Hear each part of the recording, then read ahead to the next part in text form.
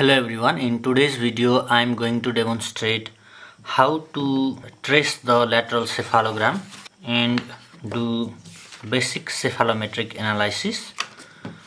So I have taken few lateral shapes. Acetate paper is attached here so that we can trace on this. I've got a view box. Once we switch it on, we can do the tracings here. Now I will show what basic landmarks need to be traced, the sequence of steps to be done. First of all, to orient these lateral cephalograms, we need to make some orientation marks. 3 cross points can be made, 2 in the skull and 1 in the vertebral column, so that if we need to do other cephalometric analysis and if we need to retrace the cephalogram, we can orient it, we can take it out and store it for later use.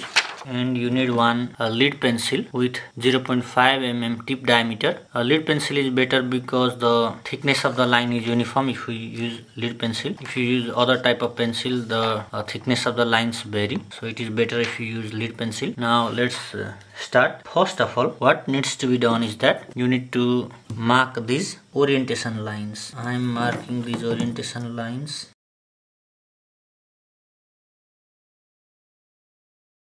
Can begin from anywhere. First of all, I'd like to show you, here is a scale. On the scale there is marking in millimeters: 5, 10, 15, 20. These markings we can measure and calibrate. Let's see. On the scale it is 19 mm. In the real scale it is 19 mm, but on the X-ray it is 20 mm. So the magnification factor becomes 19 by 20 into 100. That is 0.95. Now let's begin with the tracing. I have started here from the sella region, planum sphenoidal, and this comes, this is the mesial porion, and somewhere near is the anatomic porion. You can make the anatomic porion also here, and here is the condylar outline. We need to be well aware of the anatomic landmarks which are present.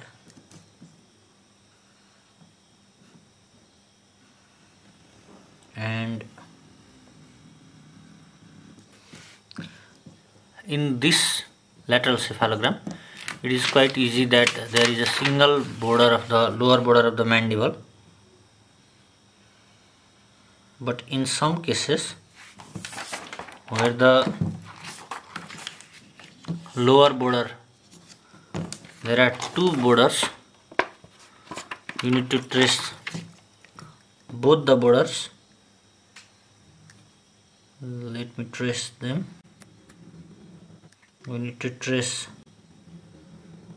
both the borders and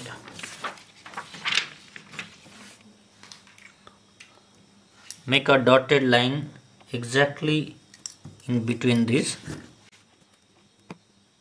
and that dotted line will be used for measurement purpose.